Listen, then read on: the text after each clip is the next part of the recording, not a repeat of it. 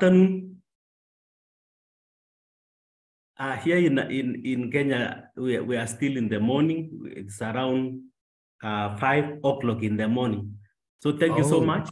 My name is John Chebor, and I'm a lecturer at the Department of Computer Science and Information Technology of Kabarak University in Nakuru, Kenya. So I'm going to present a serial number-based authentication model for a computer in a wireless local area network. Actually, this is focused on prototyping a serial number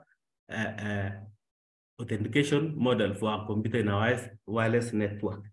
So apart from myself, I have also some colleagues from our university, and I would like to acknowledge them. That is Simon Karume, Andrew Kipkebut, and Nelson Masese. They contributed to this area, and their names are listed in the paper that we submitted in the International Journal of Wireless and Mobile Networks.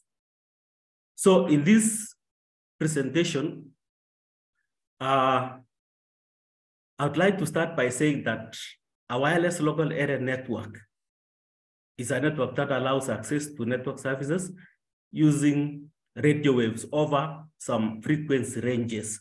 And because of that, then such networks allow mobility, rapid deployment, reduction in infrastructure and operational costs, flexibility, and scalability. Those are the goodness of having such kind of networks. However, the wireless networks are generally prone to spoofing, denial of service, eavesdropping, man in the middle, masquerading, message modification, message replay, and traffic analysis, among other threats.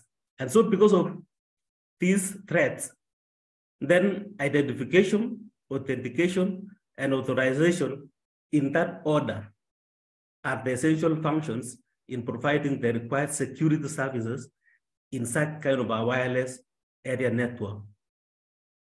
Now, because our focus is on prototyping a serial number-based authentication, then these other authentication methods like password, token, biometric, certificate, MAC address, IP address are the methods that are used as part of the network security controls.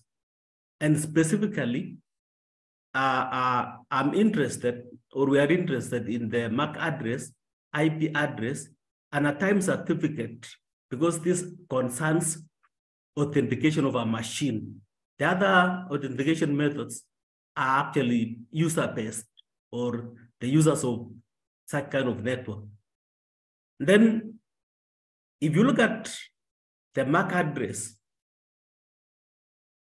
then in comparison, when we compare it with the serial number, which is the area of our focus, the MAC address is bound in the NIC hardware, the network interface hardware.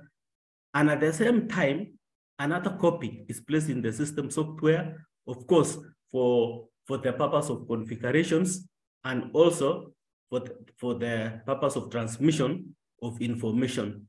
And as a result, if you look at the MAC address, then it can be spoofed. And because it can be spoofed, and then it can be altered. And therefore, they are not secure, they are not unique, and they are unreliable as required for a network or for authentication identifiers. And so if you look at the other way around, that is, as far as a computer serial number is concerned, the serial number is only hard-coded on the hardware without a copy in the system software. So because of this, then it is very hard to spoof, because it's only coded, but we don't have a copy in the system software. So it is hard to spoof. At the same time, it cannot be altered. And as such, we can say that the serial number is unique, secure, reliable, and therefore suitable for authenticating computers in a network. And it's because of this reason that the study was aimed at designing a model or what we call a serial number based authentication prototype that demonstrates how a computer serial number can be used in authenticating a computer in a wireless network. And so to achieve that main aim, and then we had to develop an algorithm that obtains and uses a remote computer serial number in a wireless LAN, and also design the model and also demonstrate how the model can use the computer serial number to authenticate the computer in a wireless LAN. And finally, evaluate the model that was developed and it uses the serial number for authenticating the computer in a wireless LAN. And if you look at all these areas, that is developing, designing, demonstrating, and also evaluating, then all of them are based on design science research approach. And this was carried out as follows. The first one is to design and develop the model. How did we do this one? On the design part, for us to use that serial number for authentication purposes, then first of all, it's just like a preliminary. We had to register computers first, and then number two, start and connect a database which will contain the details, the authentication details, and then delete existing details so that when you log on to the network, and then new details are collected and captured. So number four is to get and collect the authentication details. Number five, allow or disallow a computer to the network. So can the model allow a computer based on the registration, on the registered computers, or it cannot? If it can allow, then the details are posted on the authentication database. Then after that, they are retrieved and then displayed so that they can be controlled. We can manage a computer that has been allowed into the network. So if you can look at all these steps, then they are designed in a way that they can be executed recursively in that order from number 1 up to number 8. And so a dynamic programming algorithm was employed because it optimizes solutions on the step-by-step basis recursively to the all as shown in the figure, in this figure here. So if you look at that figure, then the algorithm requires that first of all, we register computers, and then we delete connected device records, get connected computers, authentication details, that is the name. Actually, these details are the name, the IP address, and of course, the serial number, that is our focus. Then they are collected. Then now, how the basis of either allowing a computer to the network or not is based on the registration. So the question is a computer registered? If yes, then it will be allowed to the network access. The details are posted, and then they are also retrieved and displayed for now the usage, the control, and also either allowing or disallowing a computer to the network. And then on the other hand, if the computer is not registered, then it is denied access to the network. And that is the flow chart for that algorithm. And the second part of our design science research is on the issue of developing the model. Now, how can it be developed? So here we are saying that in order to make sure that all the parts of this system or the model is put into consideration, in order to make sure that we have everything in place, then we had to put them into preparation, details collection, processing, display, and storage subsystems. And the flow of these events from registration of computers all the way to displaying the authentication details was illustrated using a state chart diagram as shown in this diagram here, where of course, we had to put them into preparation side, and in that preparation section, we have the computers registered, starting and connecting to the database, deleting records, and then from the database, the IP address is collected, the computer name, and also the serial number, and this is what we call the data collection subsystem or module. Then after collecting all these details, then they are collected so that now we can use them to validate the computers, whether they should be allowed into the system or not. And that is what we call the data processing section. Then after that, the details are posted to the database, and then they can also be retrieved into an interface, which is part of the data display for now controlling on decision of whether a computer can be allowed or not. And so for us to do this, then we had to implement it or demonstrate. And that is part of also the design science research, where we demonstrated using a prototype. And why a prototype? Because it will simplify and prove those parts that we wanted to use to prove that we can use a serial number to authenticate a computer in a network. So the prototype was implemented using MySQL and also Chebor, the NetBeans IDE tools. And the prototype first has to go through all those steps from registration all the way up to controlling the computers that are out in the network. And of course, valid computers are controlled, and the ones that are not valid are also disallowed, or they are disabled from accessing the network. And so the prototype setup constituted the following: the authentication server, which contained our application, then the authentication details database, where all the credentials, the authentication credentials, are managed, stored, and then managed or retrieved from. Then we also add an access point and also two clients. Why two clients? One for valid processing. For one, we can allow. The other one, it can be disallowed, and then we see the results.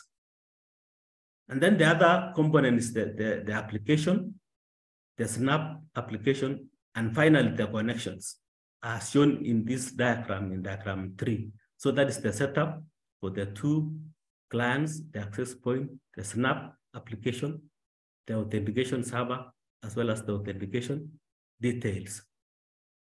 And still on the prototype, through proof of concept approach, then we were able to prove the following one, that the model can actually can collect the authentication details. That is the name of the computer, the IP address, and the serial number. Then number two, it was also used to prove that a registered computer can access the network. And alternatively, or the other way around, if the computer is not registered, it cannot access the network. And then number four, the prototype also was used to show that an already logged on or an allowed computer can be denied access to the network if a need arises, as illustrated in the following figures. Let me run through these figures. Like the first figure on registration of computers, then this is the interface for registering computers. Then you can display them on the registered devices interface. This is just the one that we used to test on the prototype. Now, on our area of concern, that is on the setup, on the actual setup, where we add the two computers and the server. So here, first of all, we wanted us to demonstrate that information, especially the serial number and the name, can be collected from locked on computers. So first of all, we have to register these two computers. One is the server. The first one, that's the console LT, is the server. And then the Vostro 1015 PC is a client, one client and one server. So that when we try and log on using another computer, Chebor LT, that is not registered. And then this is the result. You can see from this illustration that the network interface is disabled. The computer cannot, the network access are denied. They cannot log on to the network using this access point because it is not registered. So that was the first one. And these other two computers were registered, so they were allowed into the network. Then the other part is once now you register that computer that was not registered, that is Chebor LT, and then run the system again, then it is allowed into the network.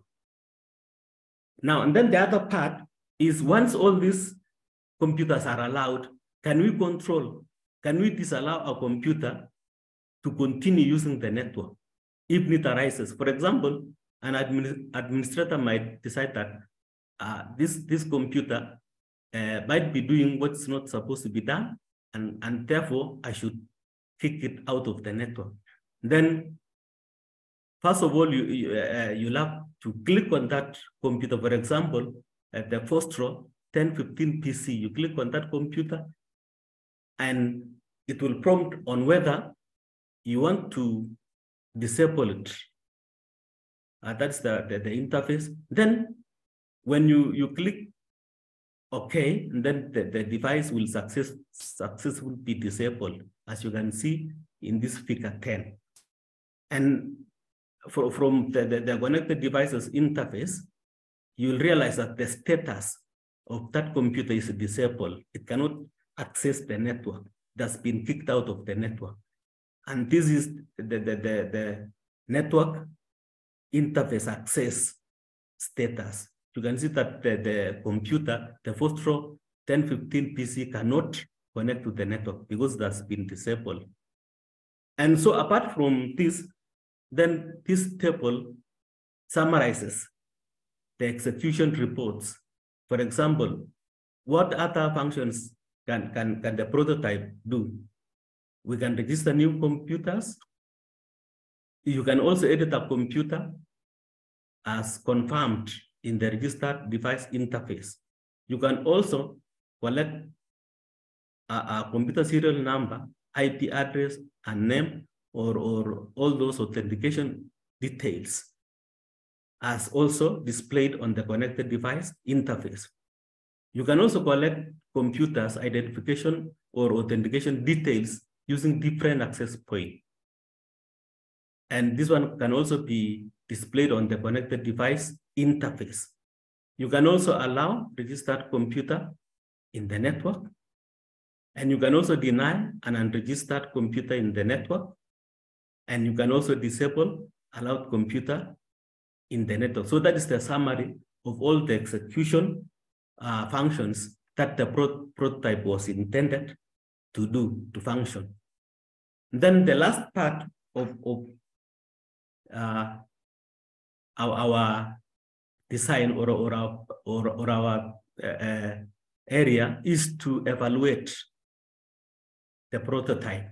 And this was done by using 3 independent evaluators. And we drew them from, one of them was a wireless LAN proprietor. Then the other one was a Wi-Fi owner. And the third one was an IT expert, just to evaluate and validate the model to show that, or to make sure that it does what was intended, or the concept that was intended to prove. And we use the same setup in these 3 different occasions. And the evaluation summary was as follows in table 2 below, where we were looking at the 4 areas. That can the system collect logged on computers authentication details? Then the three evaluators were able to demonstrate it and indicate that it actually did what was supposed to be done or not. And you can see here, all the three of them were able to run it, and it was able to collect the details as it was supposed to. Then the second one, can the system allow registered computer access to a network? Yes, from all the three evaluators. Can the system deny an unregistered computer access to a network? Yes, from all the three evaluators. Can the system deny an already logged on computer to a network if need arises? Or can you control a computer in a net once a computer is logged onto the network? Yes, from the three evaluators. And this actually depicted what we had done earlier on, the process that we had gone through in demonstrating and also running that prototype. And so in conclusion, we can say that the test run from the prototype set up indicated that the snap prototype can actually collect a logged on computer's authentication details. That is the name, the IP address, and the serial number. And it can also allow a registered computer access to a network now based on the serial number.